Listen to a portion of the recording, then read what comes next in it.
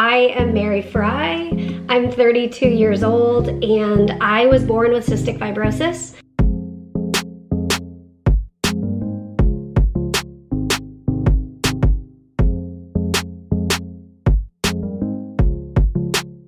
Good morning, guys. Happy Monday. I've been hard at work this morning. See all these fall corn color sweatshirts. At least that's what Mary calls them. I think I listed them as mustard color on our online store. I've been working on, I put all the tags inside. We got our little Frey Life labels, and I'm gonna get back to work on putting the design on the front of them a little later. I gotta go run to a meeting. Mary this afternoon is teaching a course via Zoom. I think, is this one Alaska? No, this is Canada. Canada. Teaching a course in Canada. It's like a grad school course. And she does it for this class in this grad school program. She talks about cystic fibrosis. She's been doing it for a few years now. I'm trying to find her computer so I can get her set up for Zoom before I run to my meeting. So, cool. But good morning, guys. It's a beautiful day. It's kind of cool, so I got the flannel on. We have the windows open. Mary is... Momentarily. You're gonna get up momentarily? I need to put a new Dexcom on. Okay, Ollie's got all the lounging vibes going on. We call this the four-paw pile-up, if you're new around here. Or hog tie. Or hog tie. Our animals make us laugh. Oh, tell them about the jelly incident of 21. Okay, we don't have a whole ton of food, so I was gonna make peanut butter and jelly for lunch, and we have this homemade peach jelly. Did your mom make it? Yes. Okay. It's so incredible. It is really good, and I was gonna make peanut butter and jelly, and I went to put the jelly on my sandwich, and I didn't realize that the jelly is kind of liquidy, and so I turned the jar like upside down because I was gonna like scrape some out with the knife, but when I turned it upside down, it just poured out onto the bread, and so I was like, happened to be looking at that moment. It was hilarious. So I made Mary a peanut butter and jelly as well because I had plenty of jelly on my plate.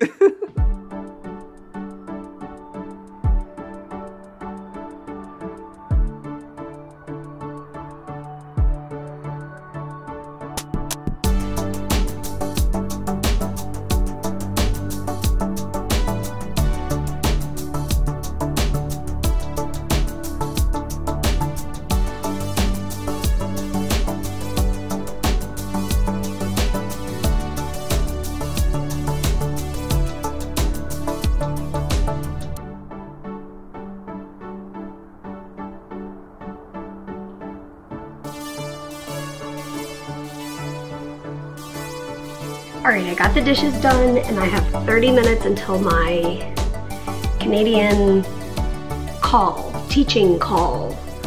I don't know what to call it, but I was trying to remember if this is the third or fourth.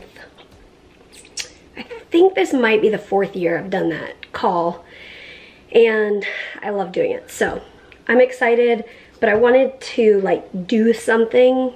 As you saw, I was in that recliner and I needed to get up, so I got up. But I am going to make some food.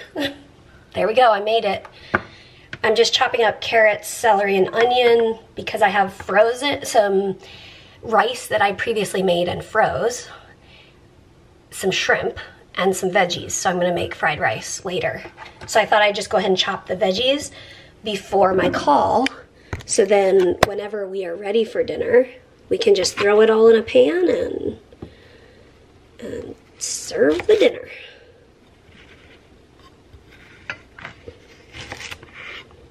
And I've determined I am not going to make a ginormous pan of fried rice. There are only 2 people who are eating it, so I restrained myself. And I'm only chopping up 1 carrot, 1 stalk of celery, and 1 the smallest onion we have. And I deserve a gold star because I'm so tempted to chop up multiple carrots and multiple, you know, all the things. But just doing one of each.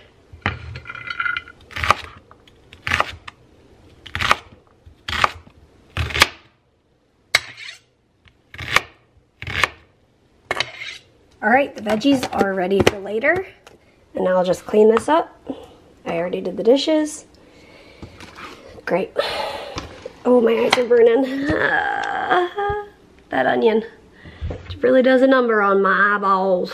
All right, the next thing I have 19 minutes until the class starts. I need to go put on a new Dexcom sensor, but that only takes me a couple minutes. So I'm gonna go do that and then I will be ready for my class.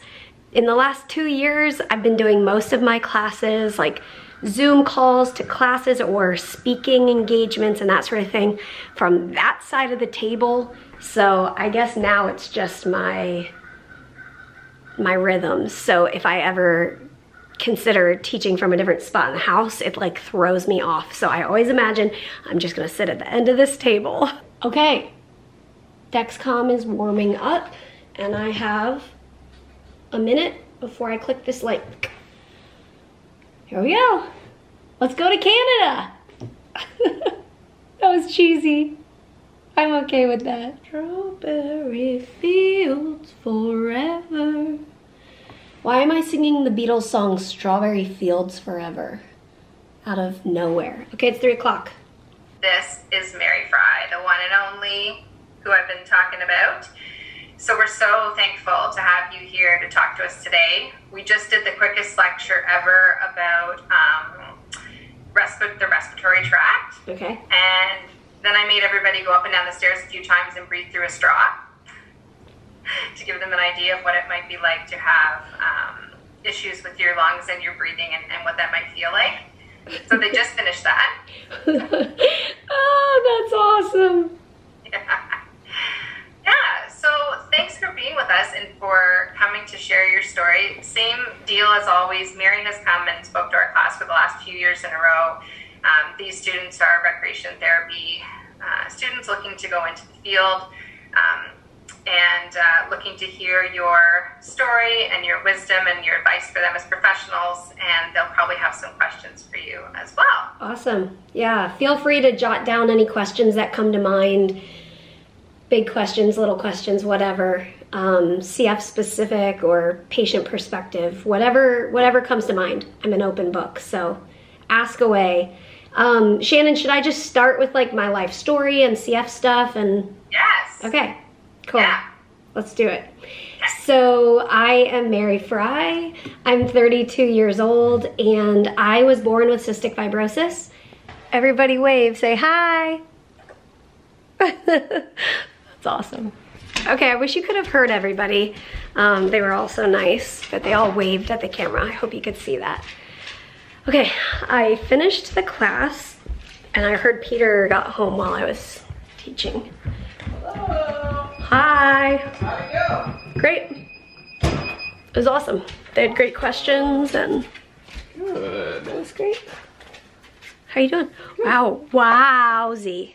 Is it like a mustard explosion in here? It is a very mustard explosion. No.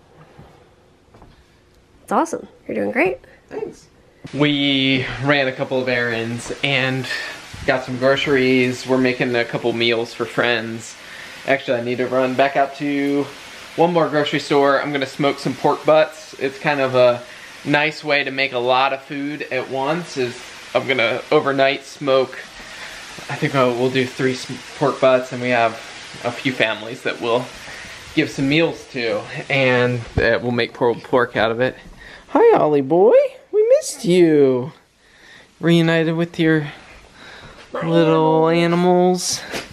Mary prepared dinner for us. Well, she prepared all the ingredients for us to make fried rice, shrimp fried rice. So we've got some raw shrimp, frozen rice, which actually cold rice works best in fried rice, so that'll work well. And she cut up some carrots, celery, and onions. Sizzling that up. We'll add it together. We'll add some like fried egg in it. And it's gonna be delicious. It's like scrambled fried. Oh, you ready for dinner, buddy? You ready for dinner? This recipe says, crack the eggs into a small bowl and beat them together. Really? Whenever I make it, I will do like that, crack an egg in there, and then go like this. Yeah. And so it's scrambled egg. Okay, alright. Everybody's different. Different strokes for different folks. Okay, good news, guys. We have some really good news. We bought more puzzles. Last night we did, was it a 300? I think it was a 300. It was the perfect amount to sit down, watch, I don't know, an hour of TV or something like that, do a puzzle. So we bought another 300 and we bought a 500 as well. So I think we're gonna do this one tonight. We've been sitting in our bedroom with the card table and doing a puzzle and watching a show. Last night it was a game changer. We have some floor lamps for the working room. And our lighting in our bedroom isn't great, which isn't bad most of the time. Yeah. Except for when you're doing a puzzle. And we brought that light in and we were like, oh, why did we not do this sooner? So that makes puzzle doing tonight just that much more exciting.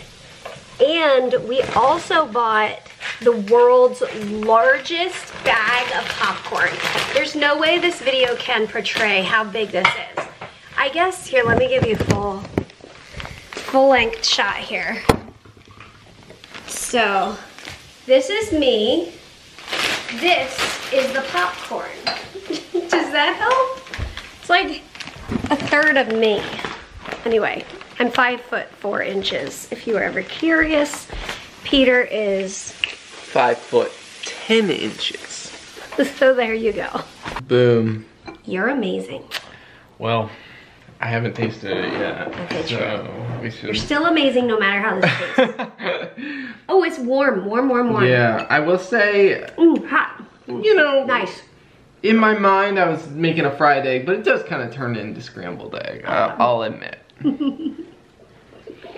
It's good. Alright, I ran to the grocery store, picked up a couple pork butts. I am now going, I put them on like an hour and a half ago. I'm going to put some, I have this grill spray bottle that I'm going to put some apple cider vinegar in and spray the pork butts. What it does is as the meat smokes in the smoker, the surface of the meat, when you spray it, it cools down the surface, which allows it to absorb more smoke and not get too dark before, because obviously it's going to cook all night. It'll probably take like 18 hours before these pork butts are done. So by spraying them with the apple cider vinegar,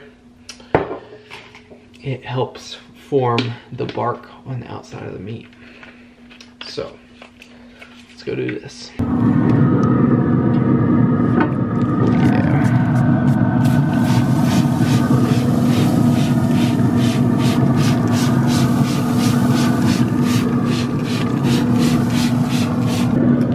Right, it's puzzle time. Here's our little light setup, and we watched a documentary, and this is a fun little painting puzzle that we're working on. I feel like 300 pieces is a good number for us to complete in a couple of hours watching a show. Alright, as always, we'll see you tomorrow. That's our night. Good night, guys. Good night, Poodle Noodle. See you tomorrow.